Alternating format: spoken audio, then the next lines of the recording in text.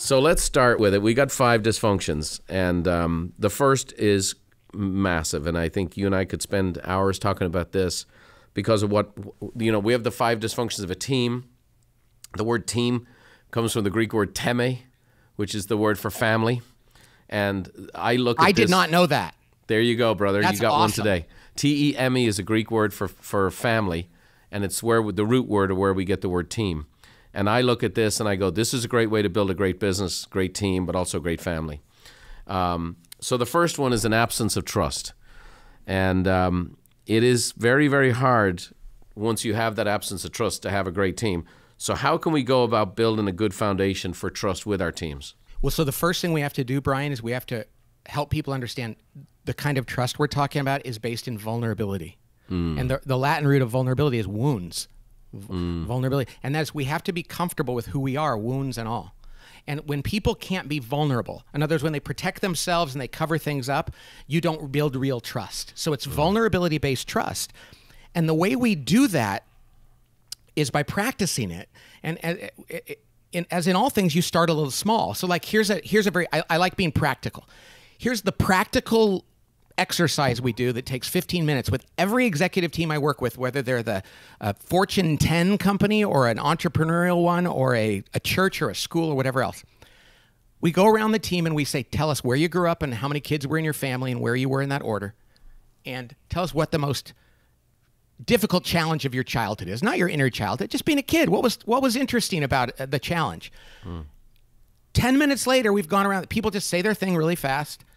And I ask, how many of you guys knew all this? And every team I've worked with, people that have been working together for 15 years will go, I didn't know half of this. And what they realize is I could just put myself out there, and it created greater empathy. You know, the prayer of St. Francis, seek to understand more than to be understood.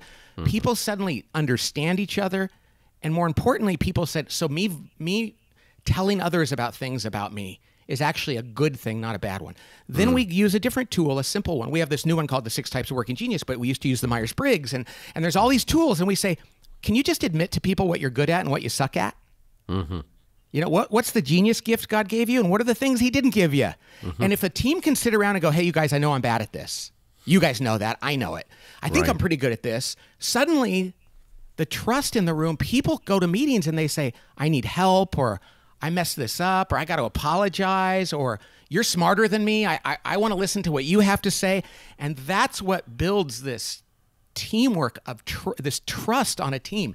And without that, the next 4 dysfunctions you can't overcome. Right. And one of the dynamics is talking about corporate America. People are terrified to reveal any type of weakness. Yep. You'll be stepped over. You'll be brought around. People will leverage against you. So it actually creates, the natural dynamic creates the opposite of what it takes to build trust. And it becomes distrust. The other dynamic, I was on the golf course yesterday with my brother. And my brother Dermot is named after a bishop, by the way. I love it. Dermot. Dermot we were on the golf course together, and there was some app we had to download for some golf tournament we were about to enter. And I'm just fumbling around with this thing. And That's me. I just handed it to him and I said, thank God I can speak. And he goes, you are deeply gifted in one area. And he goes, the truth is you can be flawed in all the others, Bri. We got your back.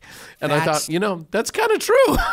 Well, and that's the key to this, and this is where it comes back to our faith and to family, is that we need one another. God didn't design any of us to have everything we need. Right. And and people talk about diversity, when you have a diversity of skill sets and gifts on a team, and you appreciate those, it changes everything. Right. And so that's kind of what we're saying here. But if you're not vulnerable about it and you say, no, I'm great at all of this.